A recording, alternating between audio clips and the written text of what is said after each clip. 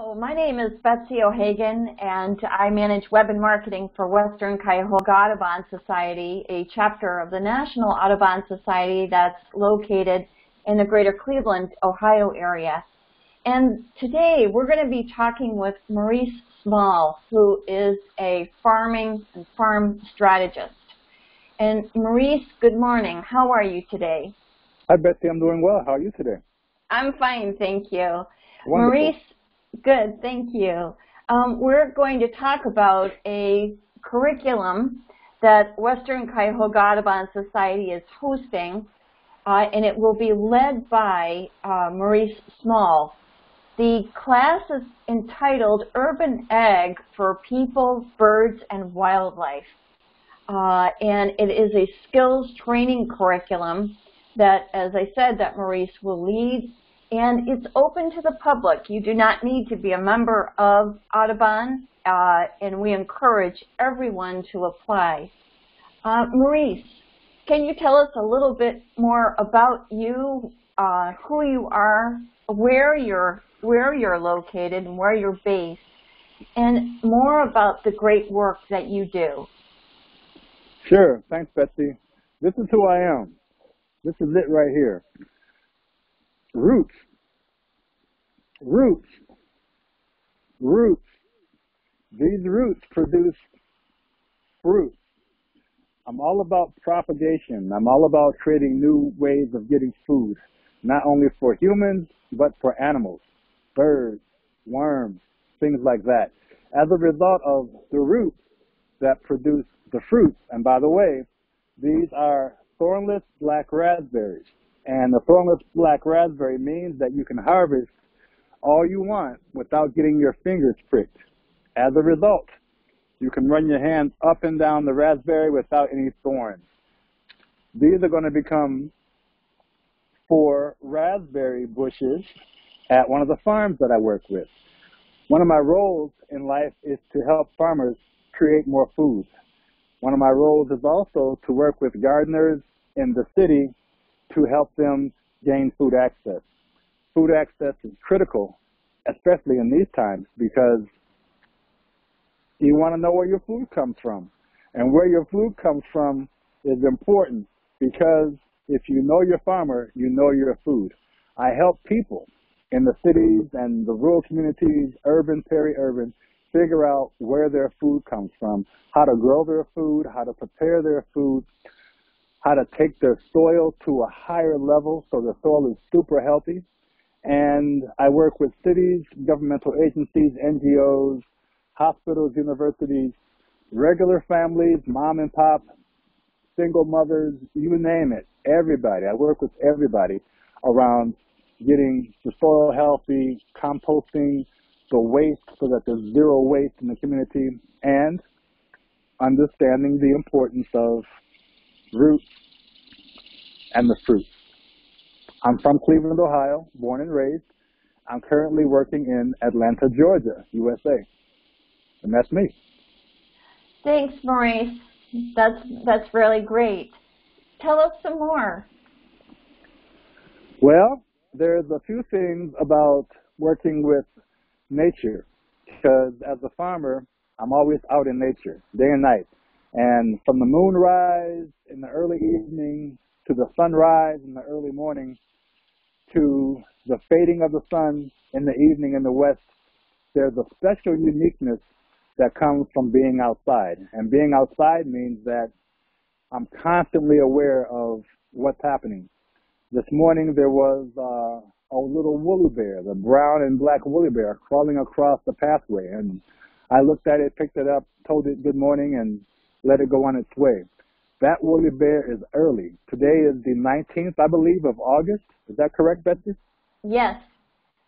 And to see a woolly bear on the 19th of August in Atlanta makes you wonder.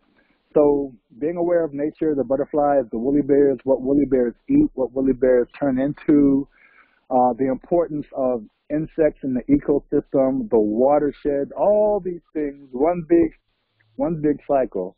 That's what I'm constantly aware of, being outside. And being outside is pretty much what I thrive on, just being outside. The sun, the rain, the cold, the snow. It doesn't snow much here in Atlanta. However, when I was living and working up in the north in Kentucky and Ohio and Michigan and Pennsylvania, the snow was there, so we had to prepare different systems for the snow.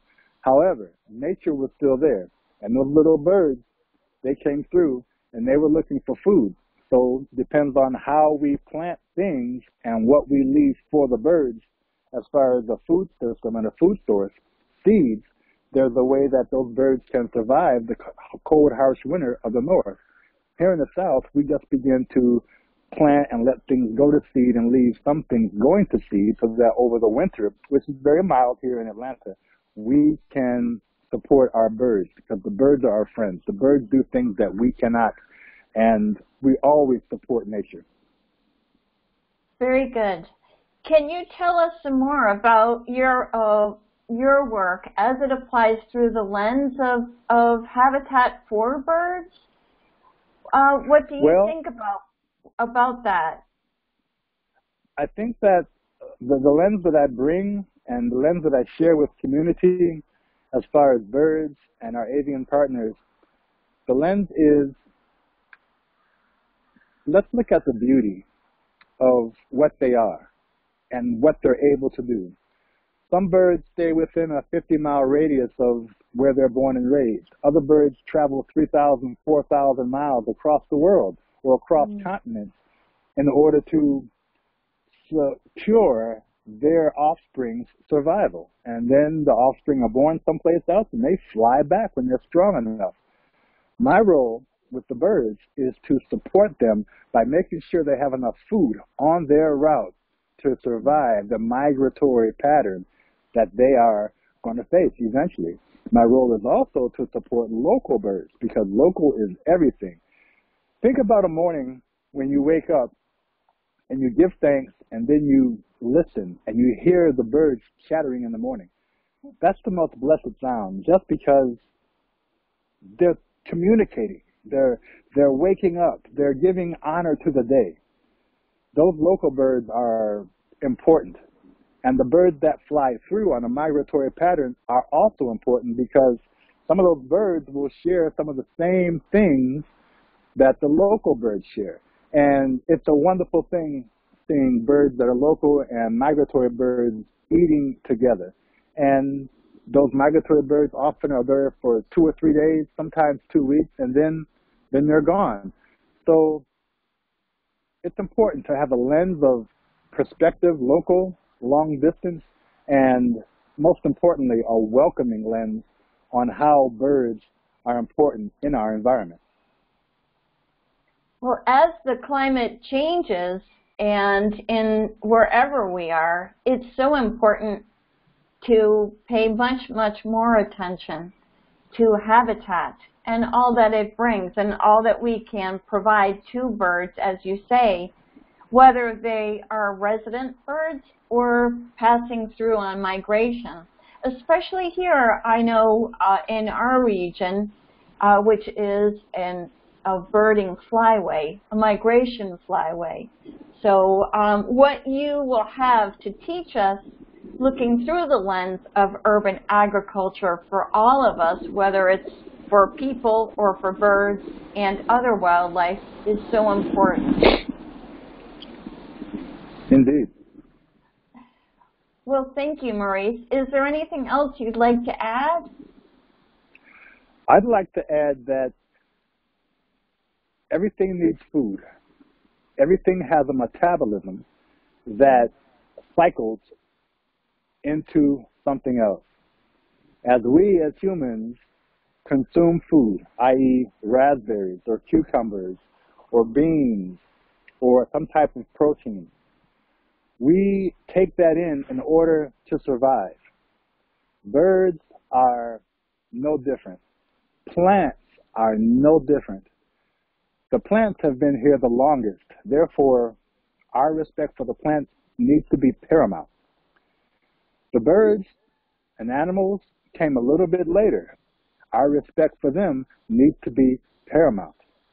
We, as humans, haven't been around that long. We've been here a long time, but we haven't been around that long.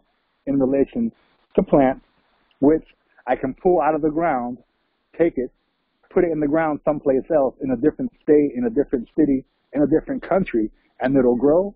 Right. We have a tough time doing that. Nature is the most powerful. Nature is able to take a bird twice a year, migrate across continents, entire continents, 3,000, 5,000, 6,000 miles sometimes, and these things are able to have babies and then fly back because their metabolism allows them, and their memory, of course, allows them to find the food sources that they need. We as humans rely on trucks, and we as humans rely on diesel fuel, hopefully one day electric, solar power, and wind powered fuel to get our food to a warehouse somewhere that comes to a supermarket somewhere that allows us to go and purchase that food. Some of us grow our own food nearby on a farm, in our backyards, on our patios, and things like that. As a result, we can control and know where our food is. However, if you're relying on the general population of, it's going to come in a truck, go to a warehouse, I'll be able to go shopping and get whatever I want. Birds don't have that luxury. We've taken our environmental systems almost to the point of exhaustion. And as a result, we're suffering, the earth is suffering, and our partners, the birds and the insects, are also suffering. My goal is to take us back into nature, looking at a specific touch point in nature so that we can begin to look at the importance of how we fit, how we can change, and how we are responsible to put back certain food systems in an urban environment, in a rural environment, and a peri-urban environment, so that not only we survive well and healthy, but our partners, the insects and the birds, can survive as well. We have to look at the simpleness, and we have to look at the responsibility. We as humans with these huge brains have gone awry sometimes and not thought about the long term. Nature isn't like that. Mm-hmm. I'd like us to explore nature in our backyards, on our patios, on our bird walks, and I'd like us to look at how we can best support other things, which in turn will support us. That's what I got, Betsy. That's wonderful. I'm so excited to think that many of us can accompany you on a journey of getting closer to nature over a 12-week period. I mean, that's so exciting. So indeed. Can you tell me just a little bit more about, as our guide, what will we expect to learn with you as we go on this 12-week journey? And how will that work? Well, what we're going to learn is we're going to learn about ourselves, and we're going to learn about our closest environments, where we live, where we walk, where we ride our bikes. We're going to avoid the car thing. We're going to just look at something local, like 10 miles around where we are, and how we can affect change within a 10-mile radius of where we are. Most people that ride a bike don't ride a bike beyond 10 miles. So 5 miles out, 5 miles back. Whew, I'm tired. I'm going to go home and drink some water and have some food. Most people ride a bike 2 or 3 miles and do the same thing. Walking, we might walk 2 miles, maybe 3, a mile and a half out, a mile and a half back. And some of us that are going to be coming into the learning group will be coming from the perspective of kilometers and meters. So I want to be able to acknowledge you all as well. Certain times in our lives, we get focused on things, and we often forget about where we're coming from. So bringing us back into the local range of where we live, where we work, how we work, what we work with, that's my goal. And I want to be able to help you all look at each other, look at who we are as a group, because it's not just you and I talking about birds. It's you and I and Jonathan and Susie and Malik and Yehosa working towards a collective entity of we are going to work together. We are going to learn from each other and with each other. I want to make sure that we can, as responsible people, learn, and I'm looking forward to learning from each of you, not just you all learning from me. That is not the way. There's so much activity, there's so much joy when it comes to sharing. The birds talk in the morning because they're sharing about their dreams. They're sharing about where that insect source was. They're sharing about, where the fresh water was. They're sharing about, don't go over there, there's that wild cat. And she got Joseph yesterday. I don't want anybody else to get by that wild cat. So the birds communicate. You might hear them in the background. And the birds are very responsible. And they're so beautiful. And I feel that we can be the same. We can be responsible. We can be beautiful. We can share. And the birds, as you know, are able to plant. They don't plant on purpose. They just plant randomly, I believe. When they eat that raspberry seed has a coating on it. And when they eat those bean seeds have a coating on it. In the gut. Everything has a gut. Worms have a gut. Goats have a gut. Birds have a gut. We have a gut. Elephants have a gut. Giraffes have a gut. They all have. Fish have guts. In that gut is the base of who we are as living creatures. That gut holds the RNA and the DNA of who we are as living creatures. And in the bird's gut in particular, they are able to remove that seed coating. And when they have their bowel movement, wherever, on top of the greenhouse, on your balcony, on the fence line, that seed passes through their system, sometimes whole, and that seed drops. That coating, and the plants are very wise because they put a self-protective coating on it. That seed drops down without that coating. And let me get something real quick. Whoops. The marvelousness of soil and healthy soil is that once that uncoated seed gets into the soil, that seed then begins to germinate. One moment.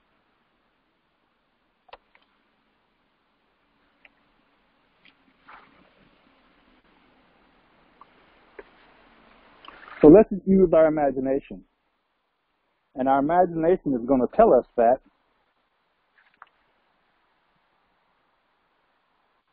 there's two different plants here. And, well, actually 3 different plants.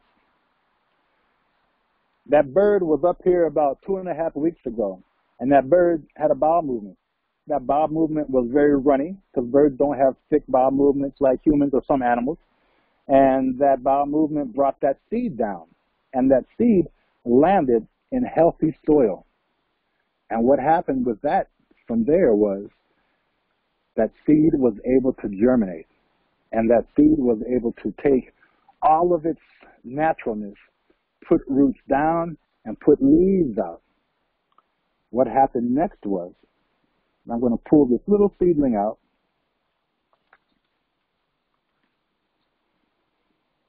What happened next was that little seed began to grow. And as it began to grow, things began to take place. Photosynthesis. That little seed becomes the apple tree. That little seed becomes the raspberry bush. That little seed becomes that Jack and the Beanstalk bean that travels all over the place. That little seed passed through that bird.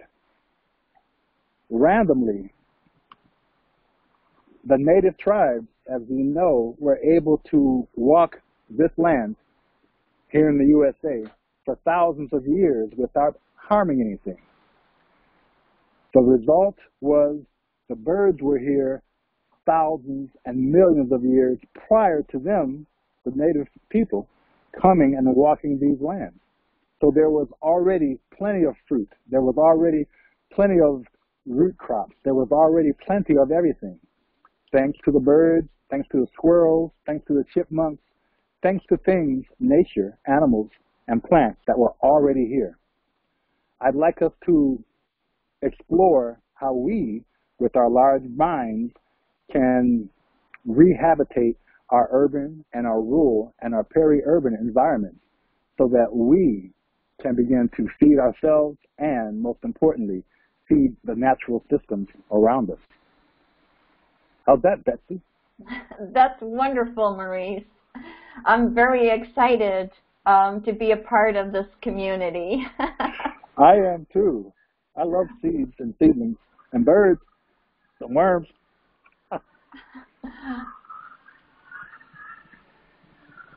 Well, any final questions?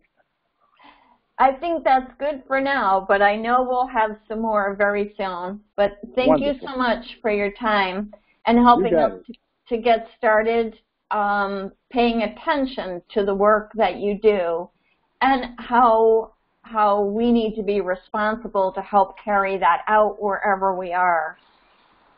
Thank Indeed. you, Maurice. Thank you. Thank you, Betsy. We'll talk again soon. Truthfully.